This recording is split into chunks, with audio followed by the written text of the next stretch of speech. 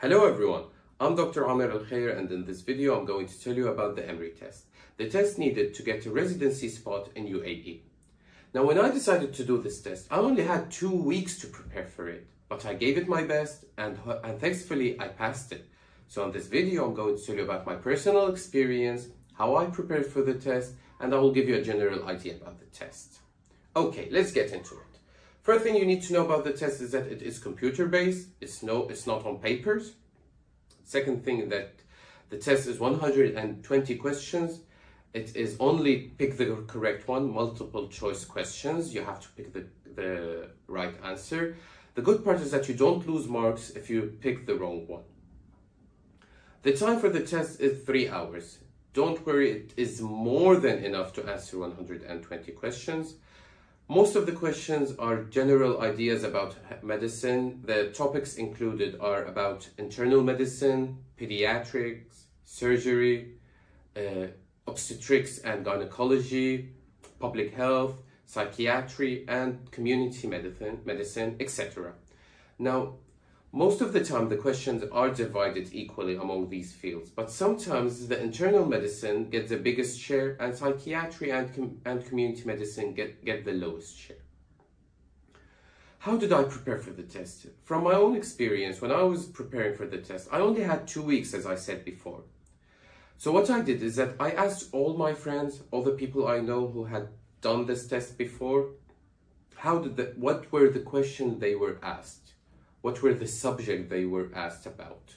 And I collected the ideas of, let's say, the most frequent subject asked upon, the most frequent questions, and I prepared for them, but I did it thoroughly, being very careful. And at the end, I discovered that it is the same topics, the same ideas going over and over again. Surprisingly, the topics needed for the test, you can find them on their webpage in their blueprint. But I didn't know this when I was preparing for the test.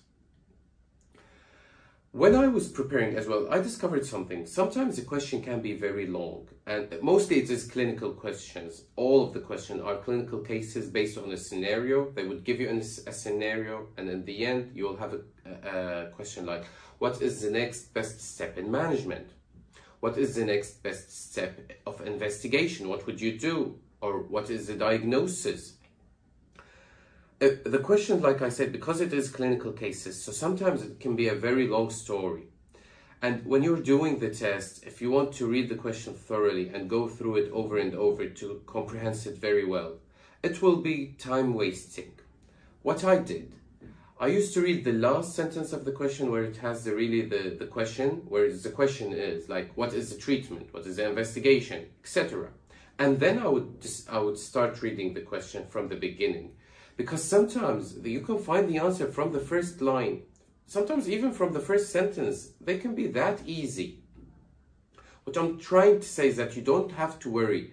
When I was preparing, because I didn't have much time, I was worried a lot. Eventually, I discovered that any med student can solve these questions. They are easy, they are very logical, they are about the most common topics you can find in your everyday life. The tests are conducted in December, January, February, and March. They have set the date, I think, before 6 months or something like that. And you also get February and March to enroll for the tests. Don't worry about it. They give you like 30 days to enroll. And I think that should be enough for today. If you have any more questions or any questions at all, please go to the comment section, put them, and I would be happy to help you. Thank you so much. Don't forget to subscribe to my YouTube channel and stay safe.